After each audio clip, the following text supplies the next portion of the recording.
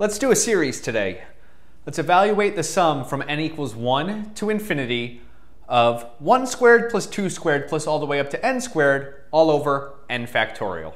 So try it on your own and let me know in the comments if you're able to solve it, or you can just watch me solve it.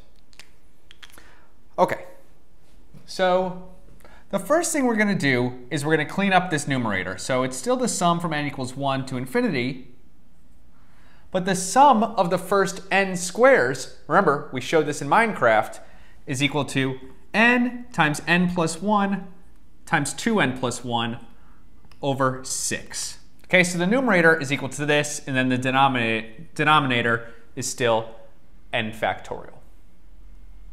Okay, and so let's factor out the 1/6 and clean up the numerator. So the numerator is 2n to the third plus 3n squared plus n. And again, it's all over n factorial. And so what we're going to do now is we're going to take our numerator, which is 2n to the third plus 3n squared plus n, and we want to write it as a linear combination in a certain polynomial basis. It's like this basis that really behaves well with the factorial. So we want to write it as some number a times n minus 1, n minus 2, plus b times n minus 1, plus c times n.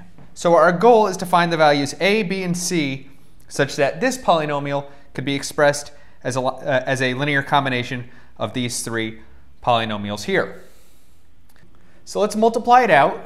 So we have a times n to the third minus 3n squared plus 2n plus b times n squared minus n plus cn is equal to our right-hand side, which was 2n to the third plus 3n squared plus n.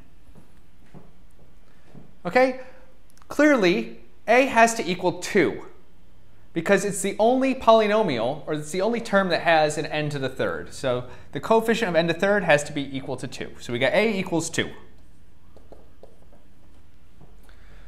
Okay, and so this is really 2n to the third minus 6n squared plus 4n plus all these terms is equal to this. So let's subtract this off. So if we subtract it off, this term cancels. 3n squared minus 6n squared is 9n squared. And n minus 4n is minus 3n. Okay, and now by a similar argument, we have that b is equal to 9. Right, because the coefficient of n squared is 9, and the coefficient of n squared here is also 9. So b is equal to 9.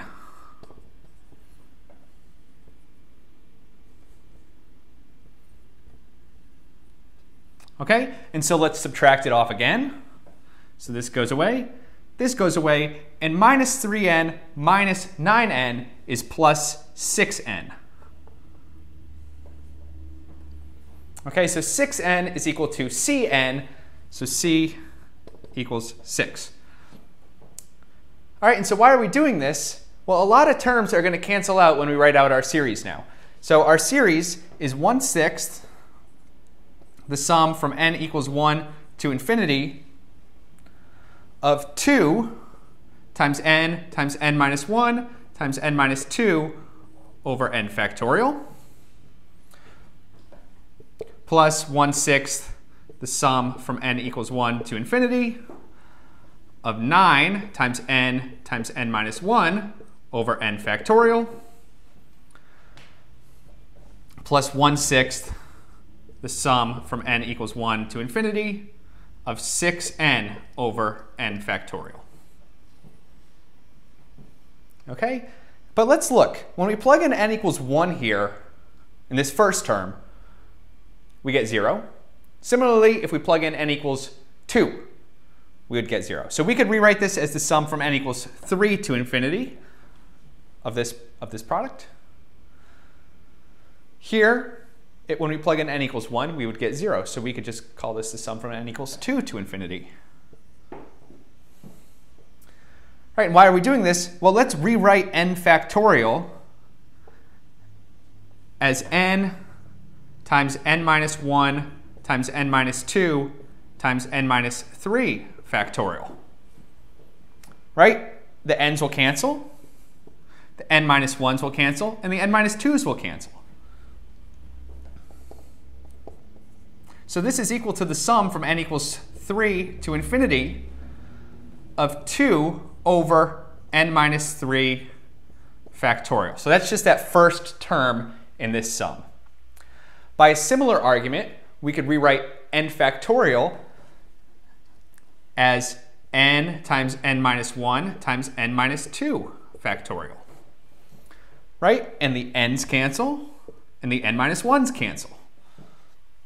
So we have plus 1/6, the sum from n equals 2 to infinity of 9 over n minus 2 factorial. And then finally, we could write this n factorial as n times n minus 1 factorial. And the n's, of course, cancel.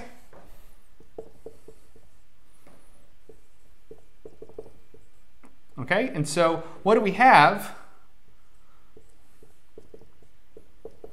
Well, we have a bunch of sums that start at different times. So let's switch, starting instead of having n equals 3, let's substitute n minus 3 for n, and so we could start this from 0. So instead of having the sum from n equals 3 to infinity, let's have the sum from n equals 0 to infinity, and this would become an n factorial in the denominator. Similarly, if we start at n equals 0 here, we'd have an n factorial in the denominator.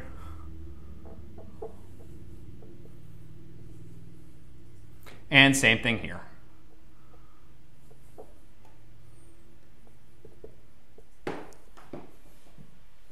Okay, and now the question is, what is the sum from n equals 0 to infinity of 2 over n factorial?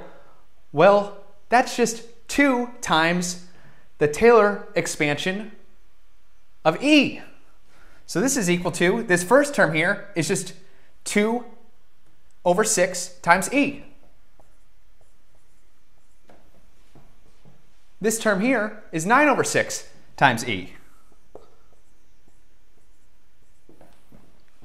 And this last term is 6 over 6 times e.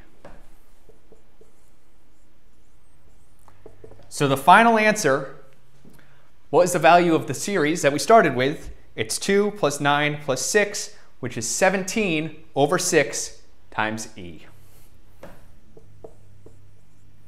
Well, let me know if you're able to solve it, and let me know if you need more of an explanation for why this series is equal to 2e. Maybe I'll make a video in the future explaining that, but there's been a lot of videos that explain that concept. All right, thanks for watching.